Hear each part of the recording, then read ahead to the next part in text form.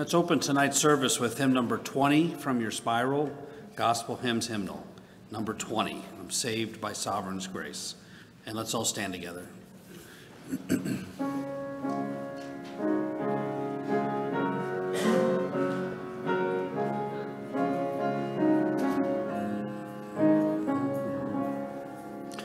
Long, long before the world was made, God chose to save me by his grace, and blessed me in his covenant head with every blessing of his grace. In Christ my surety was found, a ransom for God's chosen one. Deliverance was then proclaimed, and God's great work of grace begun. In the due time my Savior came to do his holy Father's will. A body was prepared for him, that he might righteousness fulfill. When Christ had righteousness brought in, he took my awful load of sin, dying for me upon the tree. My Savior put away my sin. Though I was born a child of wrath, depraved and helpless, dead in sin, and though I chose the rebel's path, despising God and loving sin, my Savior's love could not be quenched. He sought and found me by his grace, awakened by his Spirit's call. I'm saved by sovereign grace. Amazing, free, and sovereign grace, in love Christ Jesus took my place. Chosen, redeemed, and called by grace, to Christ alone I give all praise. My only hope, my only plea, is that Christ lived and died for me. In him alone I am complete. To Christ alone my praise shall be. Please be seated.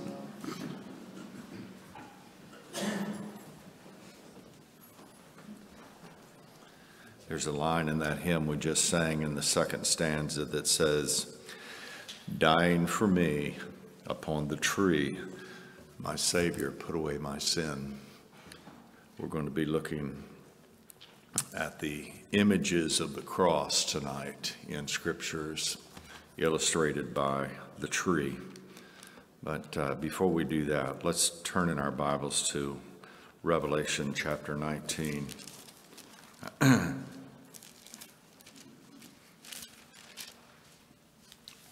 Revelation chapter 19. We'll begin reading at verse 1. And after these things I heard a great voice of much people in heaven saying, Hallelujah! Salvation and glory and honor and power unto the Lord our God. For true and righteous are his judgments. For he hath judged the great whore which did corrupt the earth with her fornication, and hath avenged the blood of his servants at her hand. And again they say, Hallelujah! And her smoke rose up forever and ever. And the 24 elders and the 4 beasts fell down and worshipped God that sat on the throne, saying, Amen. Hallelujah. And a voice came out of the throne, saying, Praise our God, all ye his servants, and ye that fear him, both small and great. And I heard as it were the voice of a great multitude, and as the voice of many waters, and as the voice of mighty thundering, saying, Hallelujah. For the Lord God omnipotent reigneth. Let us be glad and rejoice and give honor to him. For the marriage of the Lamb is come, and the wife hath made herself ready. And to her was granted that she should be arrayed in fine linen, clean and white, for the fine linen is the righteousness of the saints. And he saith unto me, Write, blessed are they that are called unto the marriage supper of the Lamb. And he saith unto me, These things are the true sayings of God. And I fell at his feet to worship him, and he said unto me, See thou do it not. I am thy fellow servant, and thy brethren that have the testimony of Jesus. Worship God, for the testimony of Jesus is the spirit of prophecy. And I saw heaven opened, and behold, a white horse, and he that sat upon him was called Faithful and True, and in righteousness he doth judge and make war. Let's pray together.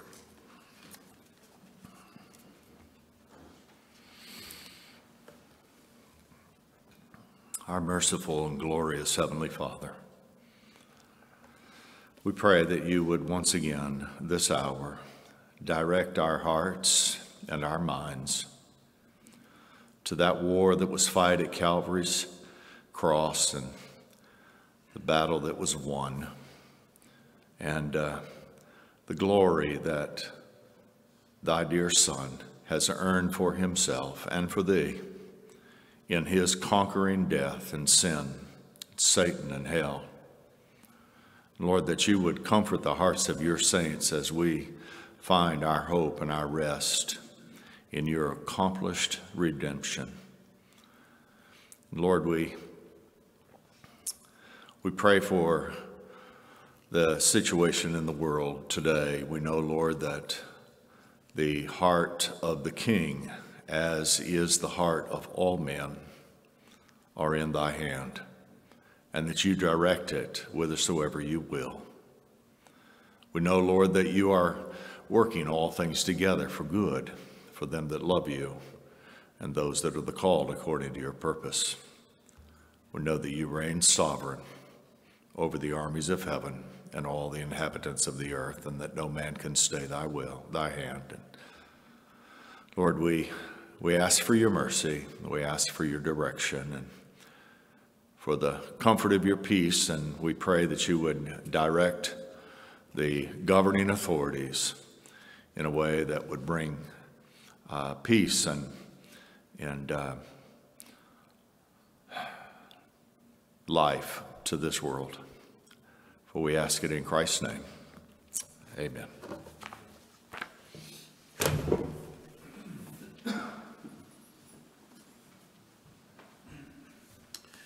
Number 239 in your hardbacked hymnal, 239. Let's stand together again.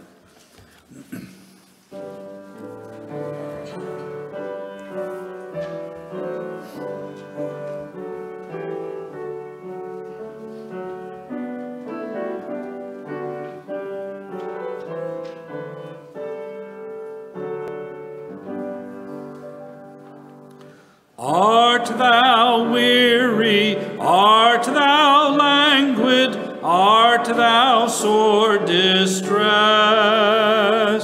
Come to me, saith one, and coming be at rest. Hath he marks to lead me to him, if he be my guide? In his feet and hands are wound prints, and his side. Is there diadem as monarch that his brow adorns? Yea, a crown in very surety, but of thorns. If I still hold closely to him, what hath he at last?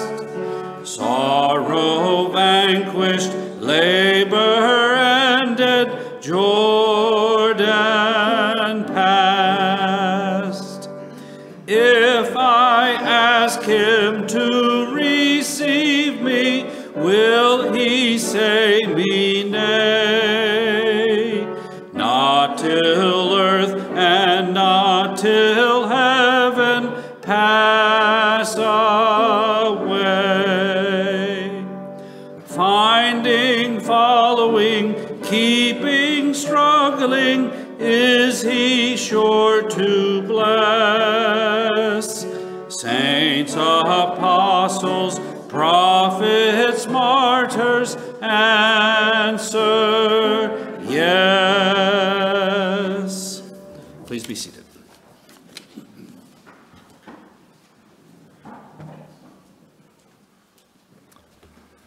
I was just thinking about this passage in 1 Timothy chapter 2. If you'd like to turn with me there in your Bible, this is not the message for tonight, but I think it'd be a word of encouragement to us in light of our current circumstances in the world. The Lord said there would be wars and rumors of wars, and there has been all throughout the history of mankind, until that final war that we just read about in Revelation 19, when the Lord himself comes and brings an end to all things. But here he tells us in 1 Timothy chapter 2, I exhort you therefore that first of all, supplications, prayers, intercession, and giving of thanks be made for all men, for kings, and for all that are in authority. Now, Daniel chapter 4 says that the Lord has put over the nations the basest of men. We ought not to be surprised when we see the character of national leaders. They are men that God has chosen, and he of his own testimony said that they are the basest of men. But we're still to pray for them, and we're to respect their authority. And so for kings and for all that are in authority, that we may lead a quiet and peaceable life in all godliness and honesty. For this is good and acceptable in the sight of God our Savior. The Lord remind us to pray for our governing authorities and know that they are puppets in our God's hands, but He has given us the privilege and the responsibility of praying for them, and that we might live quiet and peaceable lives in this world. Let's open our Bibles to Judges chapter 6. Judges chapter 6, and we'll be at verse 11. And I've titled this message, The Tree. The Tree. The tree is mentioned time and time again in the scriptures, but we're going to try to limit our comments tonight to the oak tree, which is also mentioned many times in God's Word. As we know, in the volume of the book it is written of me. The Lord has given us types and pictures and shadows, all pointing to the cross of the Lord Jesus Christ and what he accomplished there at Mount Calvary in saving his people and putting away our sins. And so everything before the cross points to Christ, hanging on Calvary's tree. Everything since the cross points us back to Christ. The cross is the reason for everything, everything. So as we read God's word, we're looking for Christ and him crucified. Certainly he is the subject of this book, and he's the author of it, and he's the subject of it. And to find him, to know him, and to rejoice in him is life eternal. Judges chapter 6, look with me at verse 11 if you will. And there came an angel of the Lord. Scripture's clear that this angel of the Lord is none other than the Lord himself. Look down at verse 16. And the Lord said unto him, this is that angel speaking. This is a pre-incarnate appearance of the Lord Jesus Christ in the form of an angel sent from heaven to reveal Christ and him crucified. So there came an angel of the Lord and sat under an oak he sat under an oak, which was in Ophrah, that pertaineth to Joash, the Abiezrite, and his son Gideon, threshing wheat by the winepress to hide it from the Midianites. Now, we saw Sunday that these Midianites is a picture of our sin, and our flesh and Satan and this world and all the things that would take us away from the Lord Jesus Christ. And here we have Gideon, whose name translated means hewer. So Gideon, by profession, would cut down trees and hew those logs into beams and boards that could be used for construction, or, as we're going to see in this verse, for a cross. The Lord is calling out Gideon, who's threshing wheat. We know what that's a picture of. The threshing of wheat is a picture of God winnowing the chaff from the wheat, dividing those that he has called, those that he has saved from the reprobate. And the chaff is, so there's what Gideon, this hewer, this hewer of logs is hiding out from the Midianites behind a winepress. We know what that's a picture of.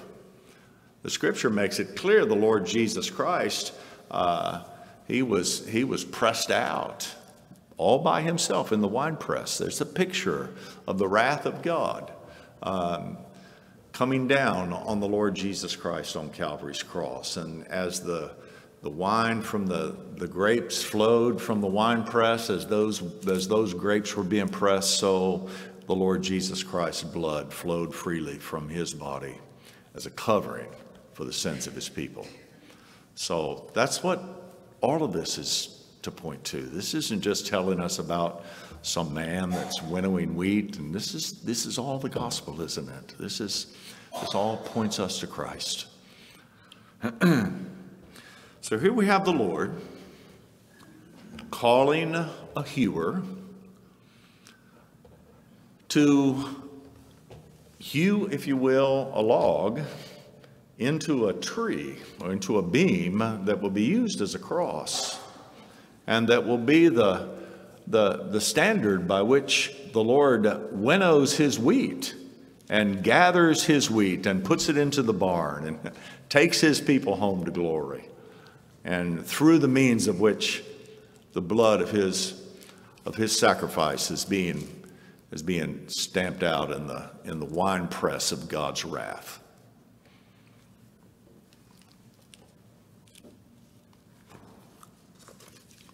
The tree, as I mentioned, is often referred to in the scriptures. We have the tree of the knowledge of good and evil that was in the garden, that the Lord commanded our father Adam not to eat of, and he ate of it. And it's a picture of the law. And men are still putting their hand to the law. Adam thought, well, I can eat of that tree. This is the knowledge of good and evil is the law. And so he, and it was the only thing that, what is the standard of the law? Thou shalt not. Was not the knowledge of the tree of good and evil the one thing that God said, thou shalt not eat of? And so men are still trying to reach to godness, reach the way to heaven through the keeping of the law. That's what all men do by nature. Apart from the revelation of Christ and the grace of God, all men by nature will try to earn favor with God by their lives. I was talking to a dear sister today. She's probably watching now. She lives in another city. And she said,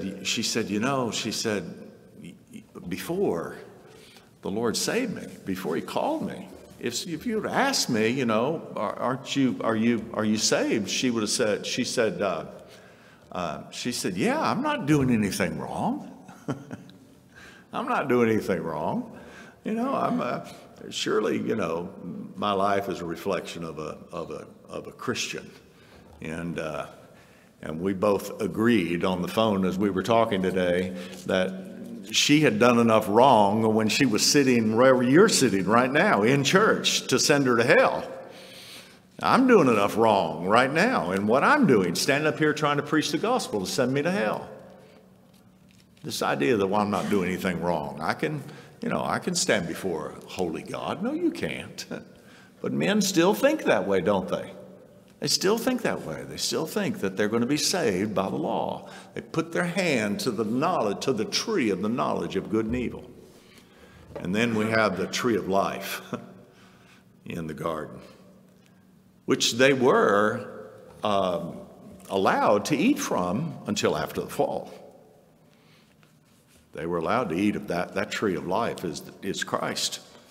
He's seen back in the book of Revelation, bringing forth his fruit and his leaves being for the healing of the nations. And once man had fallen and you and I fell in our father Adam, in Adam all have died, we could not partake of the tree of life until God did a work of grace in our hearts and killed us. Adam physically had to die, and so do you and I. But we die spiritually when the Lord makes us to be sinners, don't we? And we realize that everything about us is death. So this tree is this tree of life that we see in the garden is the tree that we're talking about. It had to become the tree of death.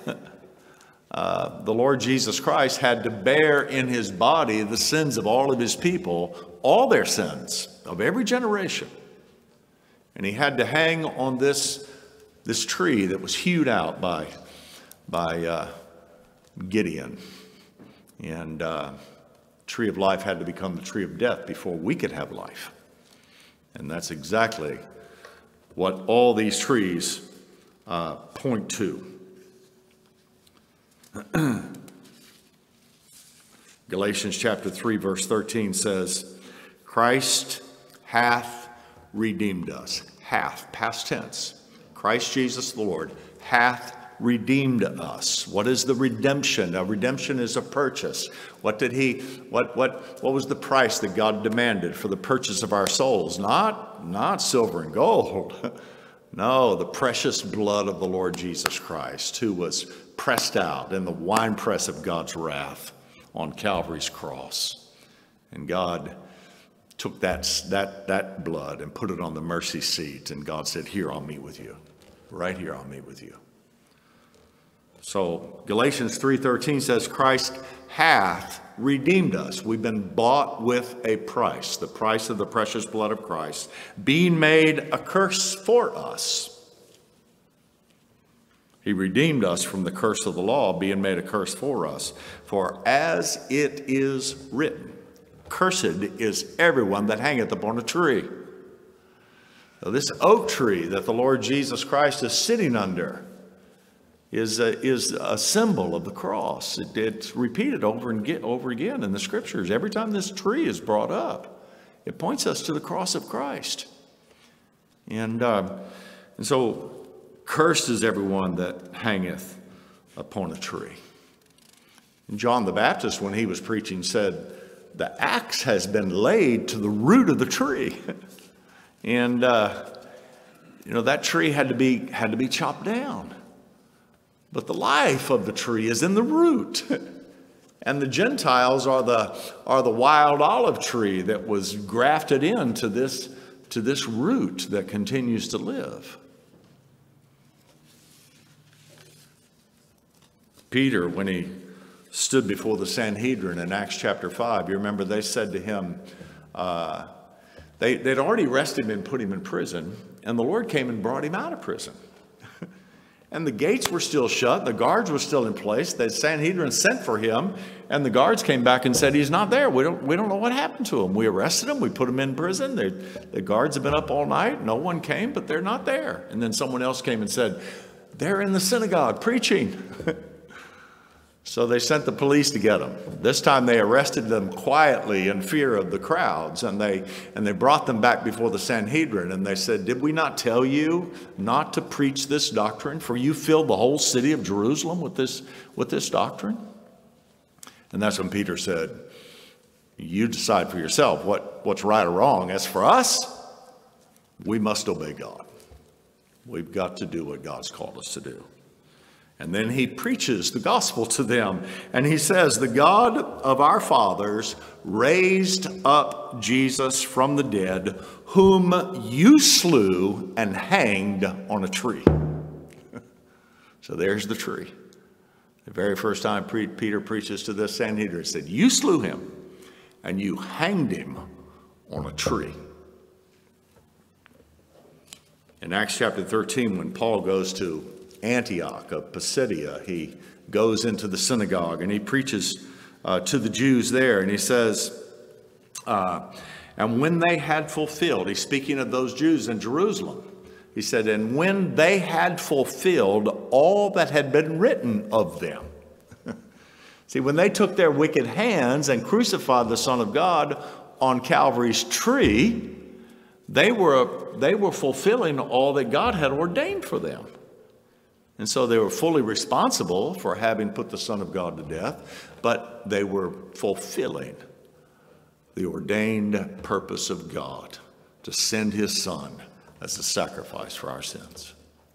And so Peter says to this group in Acts 13 and verse 29, it says, and when they had fulfilled all that was written of him, they took him down from the tree and laid him in a sepulcher.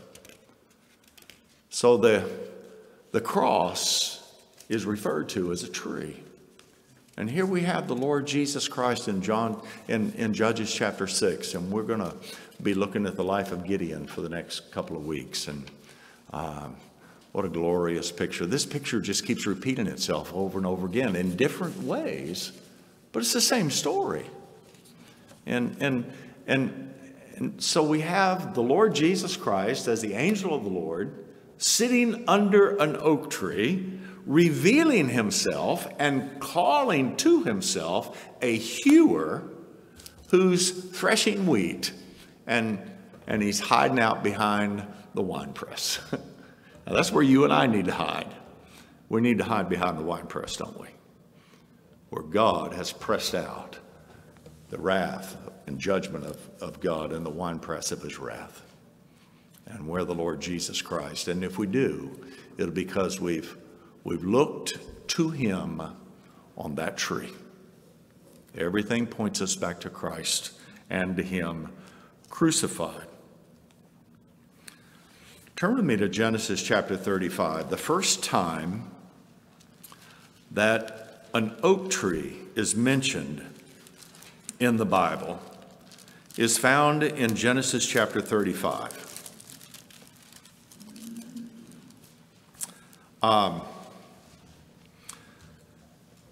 Jacob has now left Laban's. He has escaped in God's providence his brother Esau's wrath. He has wrestled with the angel of the Lord at the river Jabbok, and the Lord has left him a limp to remind him of the weakness of his flesh. And now Jacob has his whole family together, all of his children, his wives, his cattle. And guess where he's going to go? Back to Bethel. Bethel is where the Lord revealed himself when Jacob was fleeing from his brother Esau. And remember, that's where Jacob made for himself a pillow with a stone, out of a stone, and the Lord showed him a ladder going up into heaven, and the angel of the Lord ascending and descending upon that ladder. And so, and he called it Bethel, the house of God. And now Jacob is going back to Bethel with his whole family. But before he gets to Bethel, something has to be done. And here it is in Genesis chapter 35. And God, verse 1, and God said unto Jacob, arise, go up to Bethel and dwell there, and make thee an altar unto God that appeared unto thee when thou fleddest from the face of Esau thy brother. Then Jacob said unto his household and to all that were with him, put away the strange gods that are among you, and be clean and change your garments. There's repentance. Repentance towards God and faith towards the Lord Jesus Christ. Turn from your idols. Put them away from you. And look to Christ and the robe of his righteousness for all of your acceptance before God. And let us arise and go up to Bethel, and I will make there an altar unto God, who answered me in the day of my distress, and was with me in the way which I went. And they gave unto Jacob all the strange gods which were in their hand, and all the earrings which were in their ears. You see what this, the strange gods in their hands, that's works, isn't it? Your hand is a picture of your work, and they're putting away any hope of salvation in being able to accomplish it by the works of their hands, by their own works, their own righteousness. And the earrings, well, you wouldn't know what that's a picture of. The hearing ears of the Lord. And faith comes by hearing, and hearing comes by the word of God. But by nature, men listen to so many different voices. And so the Lord says, give me the works of your hands. Give me the things that you've been listening to, and I'm going to do something with them.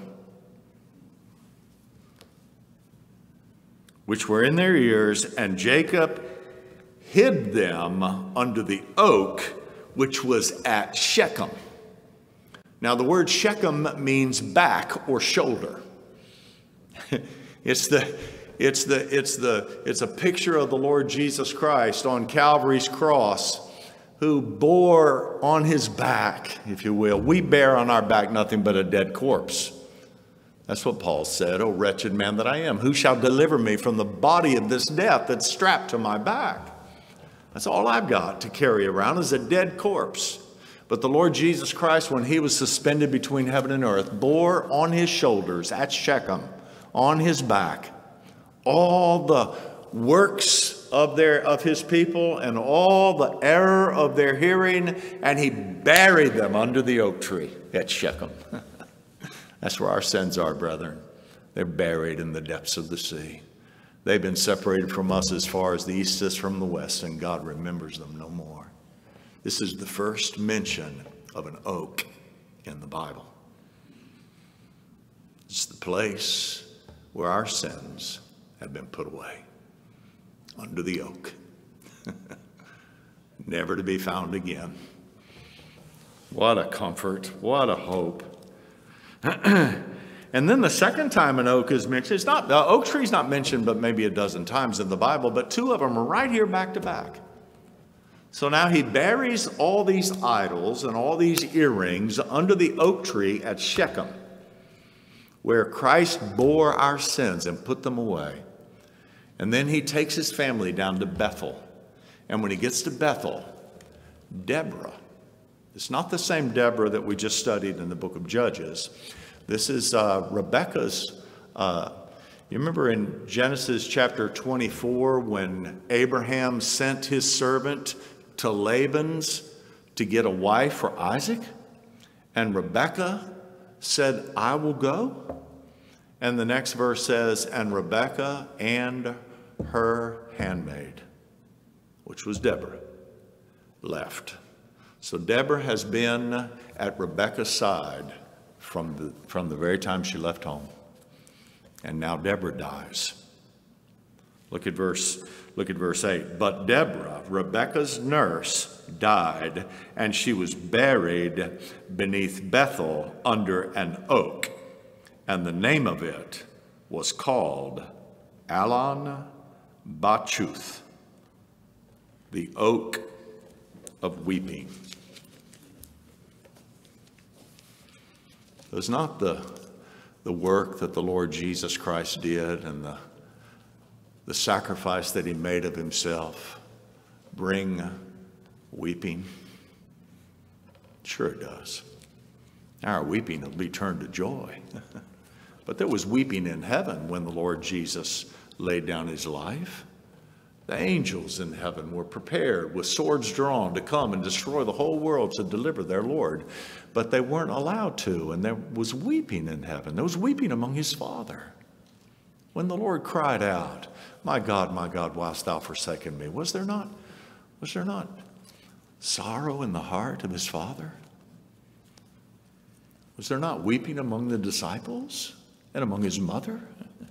And is there not weeping with us? Our weeping, like I said, is turned to joy, but blessed, the Bible says, are they that mourn, for they shall be comforted. There's no comfort until there's mourning. There has to be a sorrow and a brokenness and a revelation of our sinfulness before God and what that sin has done to our Savior on Calvary's cross before we can rejoice. Turn with me to the last book of the Bible, Zechariah. Zechariah chapter 12.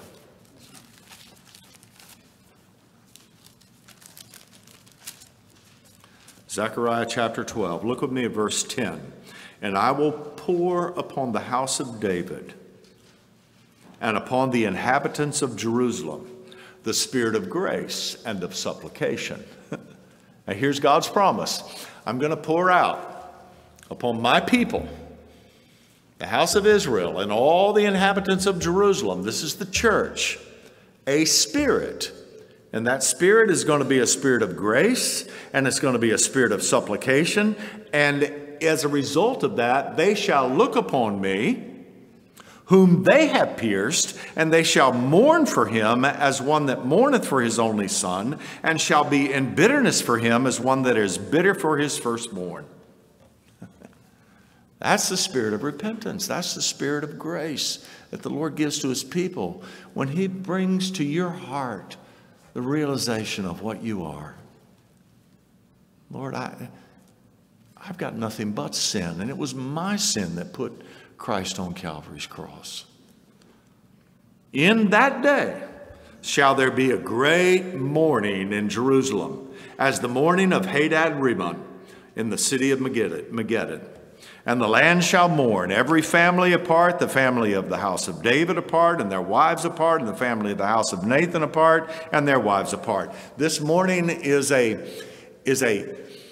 work of grace in each individual person's heart.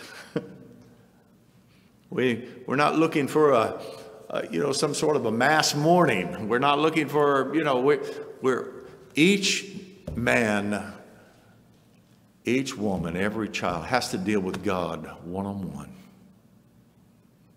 And when he pours out that spirit,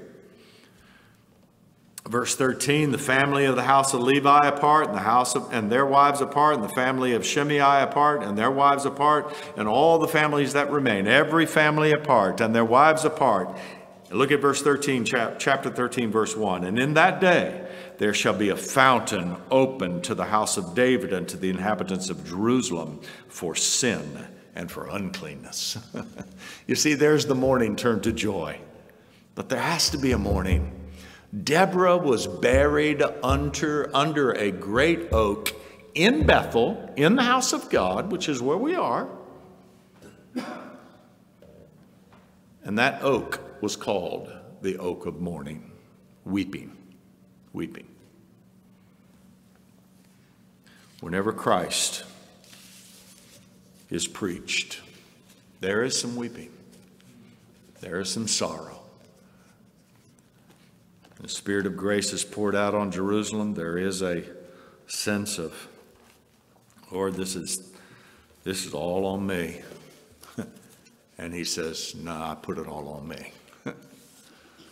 And there's reason now for rejoicing. The third time that oak is mentioned, it is the name of the valley, and you know the story. It is the name of the valley where David slew Goliath. The name of that valley was the Valley of Oak. And you know what that's a picture of. David, as our representative head, stood as our substitute against Satan, against sin, against hell, and against the grave. And he got the victory all by himself. for all of Israel. All of Israel enjoyed the benefits of what David did when he took Goliath's own sword. Now, you know what the sword is a picture of. It's a picture of the tongue. It's a picture of words, the sword of the Spirit, which is the word of God. And now what's the Lord doing? He's taking, by your words you shall be condemned, and by your words you shall be justified. And so the Lord's taking the very confession of the false gospel, the free will works gospel, and he's using it to cut the head off of the giant. And the Lord Jesus Christ gets the victory. Where did he get it? He got it in the Valley of Oak. He got it on that oak tree. You know, people speculate what kind of tree the cross is made of. I don't have any idea. I know it was a tree, and I suspect that it may have been an oak tree. But nevertheless, this is where the oak is mentioned in Scripture, pointing us to that tree where the Lord Jesus Christ died. That story of David and Goliath is a picture of substitution and satisfaction. The Lord Jesus as our substitute satisfied everything that was necessary for the salvation of Israel when he slew the giant by himself in the Valley of Oak. The angel of the Lord, Judges chapter 6, verse 11, is sitting under an oak. He's calling out a hewer who's threshing wheat behind the winepress. And he's giving us another picture of the cross of the Lord Jesus Christ. The next time an oak is mentioned in the Bible is when Absalom stands up in rebellion against his father. Now, we've looked at Absalom before, been some time, but Absalom's a picture of the Lord Jesus Christ. Here's what the Bible says about Absalom. It says that all Israel praised him for his beauty. That's what the Bible says about Absalom. All Israel praised him for his beauty, for from the sole of his feet to the crown of his head there was not a blemish. Now that's and Absalom, what brought Absalom on the scene? You remember when Amnon took advantage of Tamar, and Tamar was Absalom's sister. And the Bible refers to the church of the Lord Jesus Christ in the Song of Solomon as the sister of the Lord Jesus Christ. And Absalom, in defending the honor of his sister, kills Amnon for having taken advantage of his sister.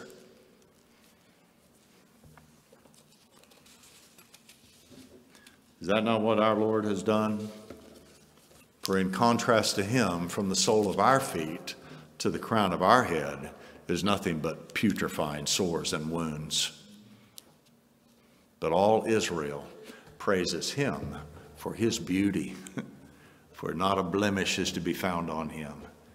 He's the Lamb of God that is without spot and without blemish.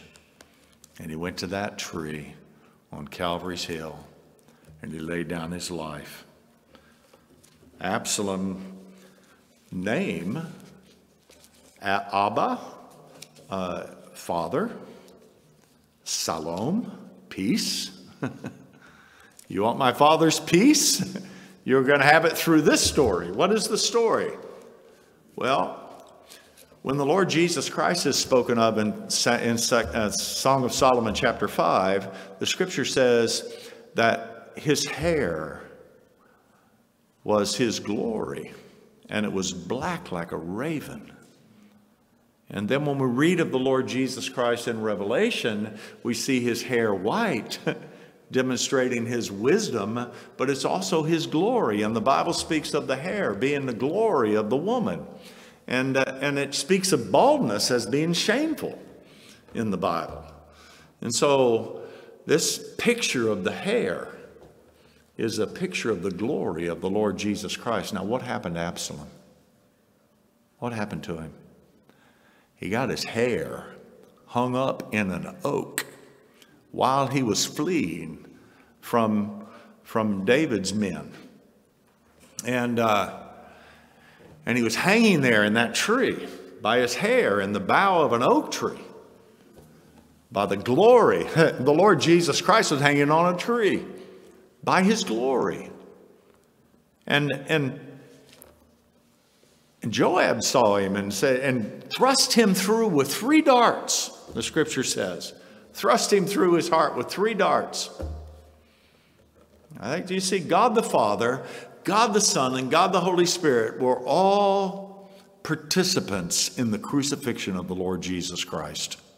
That covenant of grace that goes back before the foundation of the world, was an agreement between God the Father, who would choose a people, and God the Son, who would redeem a people, and God the Holy Spirit that would empower the Lord Jesus Christ as the Messiah, and then give the knowledge of the gospel to his people. They all 3 participated in the death of Christ. And then the scripture says in the same verse, after Joab put 3 darts through his heart, he said, then 10 of his men came and slew him. You know what the number 10 is a picture of? It's the law. It was the law of God that slew the Lord Jesus Christ. When God's law saw your sin and my sin on Christ, on his shoulders, on Shechem, he'd bearing them in his body on that tree. It was the law that slew him. After God the Father, God the Son, and God the Holy Spirit all were in agreement that this sacrifice must be made, the law came along and slew him. And if the law found sin on the Lord Jesus Christ and had no choice but to slay the Son of God, what do you think the law is going to do to you and me if it finds sin on us? And like I said earlier, there's enough sin in what we're doing right now for the law to judge us guilty and condemn us to hell. This is why the angel of the Lord is sitting under an oak tree. This is what this tree is all about. Now, the cross, this oak tree, has been an object of idolatry. We see that in religion. That's why, as believers, we don't put necklaces on with crosses on them. We don't put crosses on our churches. We don't do that. Why? You remember when the fiery serpents came into the camp of the Israelites in the wilderness, and the Lord told Moses, you fashion a serpent out of brass and put it on a pole, and if any man look, he shall live. Or when he looks, he shall live. And they kept that brass serpent for 700 more years. 700 years. From the time of Moses to the time of Hezekiah in the 7th century BC. And Hezekiah was a good king, and he took that thing. And the Bible tells us what he called it. I forgot the name of it. It's some big old long name, but the interpretation is a piece of brass. That's what he called it, a piece of brass, and he broke it up and destroyed it with all the other idols that the children of Israel were worshiping.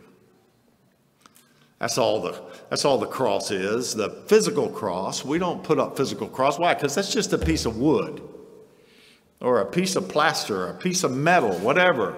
That's all it is. No, it's the one who laid down his life upon that cross that accomplished the work of redemption for his people that we're worshiping. And we don't fashion something that our eyes can look upon. We've got to have the eyes of faith to look upon Christ. Men love having, they that are of the flesh do mind the things of the flesh, and they that are of the Spirit, the things of the Spirit. We can only see the Lord Jesus Christ and what he accomplished on Calvary's cross through the eyes of faith. And we don't fashion something that we can look at with our physical eyes and try to get some comfort from that. It's nothing more than a piece of brass. Men have been doing it. Men have been doing it for centuries. Turn with me to Ezekiel chapter 16. Let me show you something here. Ezekiel chapter 16. Ezekiel chapter 6, I'm sorry. Ezekiel chapter 6 at verse 13. When the Lord reveals himself, in verse 13 it says, "Then shall you know that I am the Lord, when their slain men shall be among their idols, round about their altars, upon every high hill, and in all the tops of the mountains, and under every green tree, and under every thick oak, the place where they did offer sweet savor to all their idols."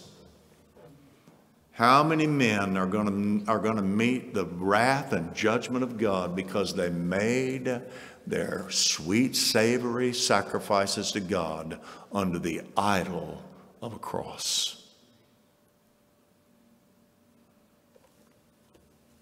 A thick cross, a thick oak. You know what that means? That means that they won't give it up. They won't give it up. That's a strong oak tree. It's a thick oak tree. And men that are addicted to it will not turn from it. They will not turn from their idols to worship and serve the living and true God, unless God does a work of grace in their heart. And when he does, they turn happily. Happily. They're made willing. In 1 Chronicles chapter 10, Saul and his sons are an example of that. You remember Saul was injured in a battle with the Philistines. He had a mortal injury, and one of his servants came along and he tried to get his servant to kill him, and the servant refused to lay his hand to the king, and so Saul fell on his sword. And his sons fell on their swords with him. And the Philistines found their bodies, and they disgraced their bodies, and they decapitated them and put their heads in the temple of Dagon. And then the men of Jabesh. The men of Jabesh, translated means dry place, came and got the remains and buried their bones under an oak tree at the dry place, Jabesh. What is Saul a picture of? The Israelite who's not of Israel. The tares among the wheat. Disgraced. And yet they're finally buried. How many men? I mean, you go to you've been to some of these places, cathedrals around the world where they bury their heroes in under the very floor, under the pulpit. They've got the things all around. You know what? Buried their bones in a dry place where there was no water and no life.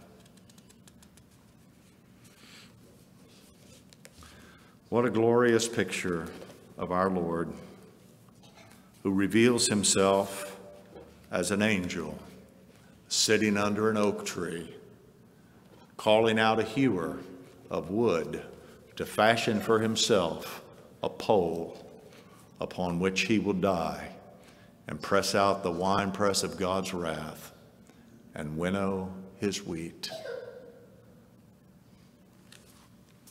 It's what all of Scripture is about. It's what all of our life is about. Christ and him crucified. Our Heavenly Father, we pray that you bless your word and cause us to rejoice in Christ Jesus, for it's in his name we pray. Amen. 232. Let's stand together. 232.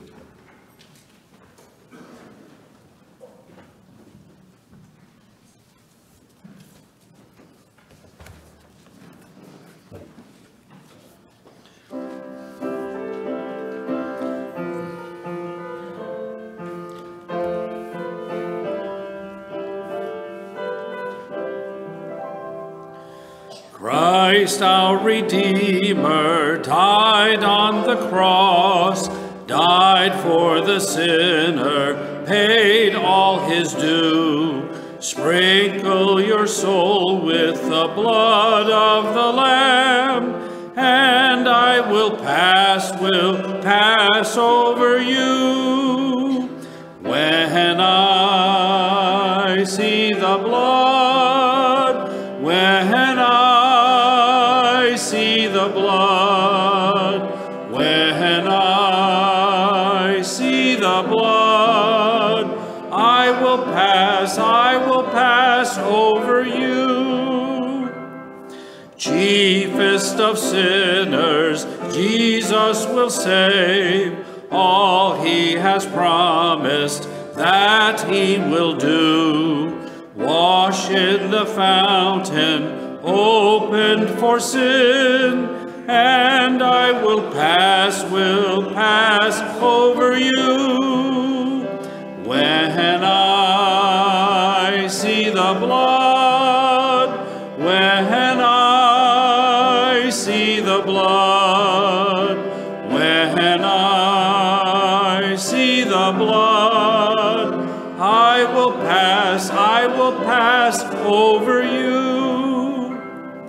Judgment is coming, all will be there, each one receiving justly his due. Hide in the saving, sin-cleansing blood, and I will pass over you. When I see the blood, when I see the blood, when I see the blood, I will pass over you.